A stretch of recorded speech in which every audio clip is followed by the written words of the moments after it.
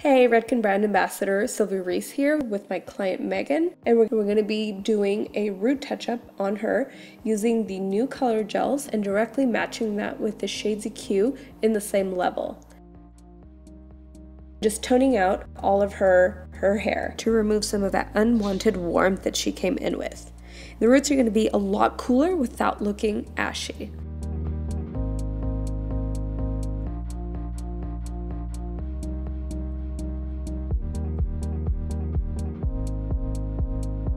So for the root formula, I'm going to be using the new color gel lacquers, and I'm going to be doing 1 ounce of that and 1 ounce of 20 volume peroxide.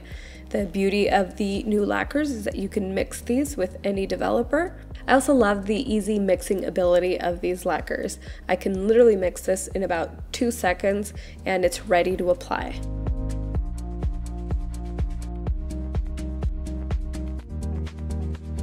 I like to start off by applying the color all over the perimeter of the section that I'm working in. And then grabbing horizontal sections to apply the color on the root until I'm done with that section. The correct way to touch up a root color and tone the rest of the hair is always to use an alkaline color on the roots, which is needed to lift the hair, and an acidic color to tone the remainder of the hair. So bringing the pH balance of the hair down. As you can see in this diagram here, hair that is too alkaline will open up the hair cuticle and the hair will become dull and brittle. Oftentimes clients will ask why I don't run the color through the ends, and this is the scientific reason why. By running the color on the roots all the way to the ends would just be adding unnecessary damage to the hair, where you can get the absolute same results but without any of the dryness or damage.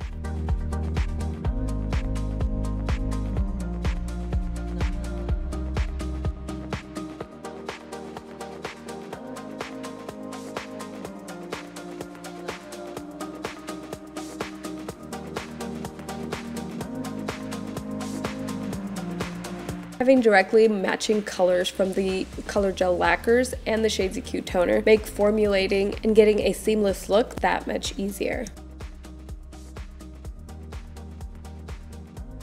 So keeping clean and even sections will ensure that you've evenly saturated the hair.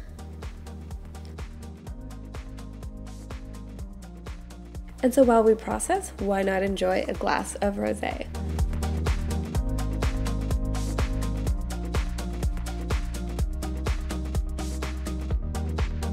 For her toner, I'm going to be using Shades EQ 09N, which is in the new Redken's Master the Art of Toning box.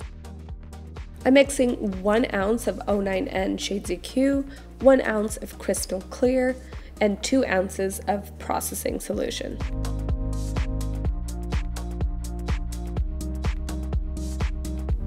So then rinsing out her root color and prepping her hair for toner.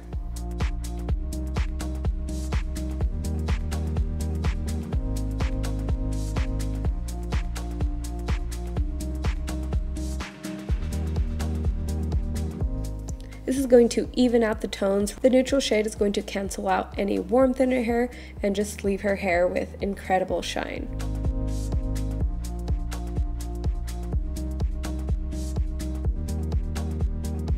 And as you can see, perfectly toned hair without looking too gray or ashy.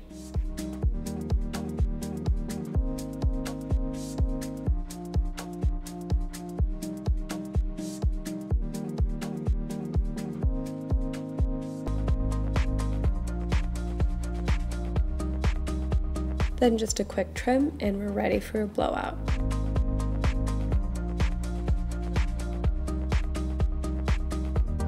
I'm applying Redken's Heat Design, a thermal shaping blowout cream.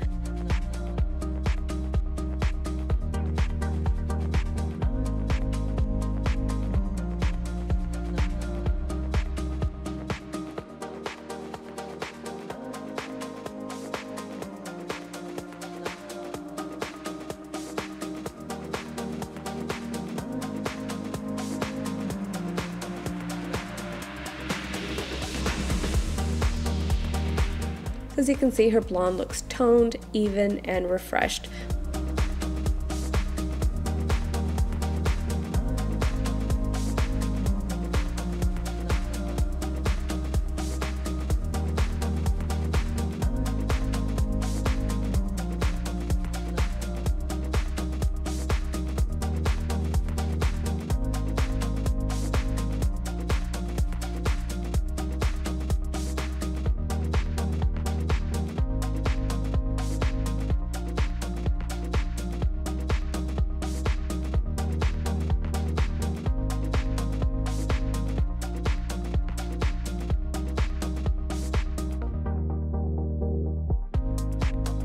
I just think a beach wave is just so flattering on freshly colored and toned hair because you get to see all the dimension and shine through the hair.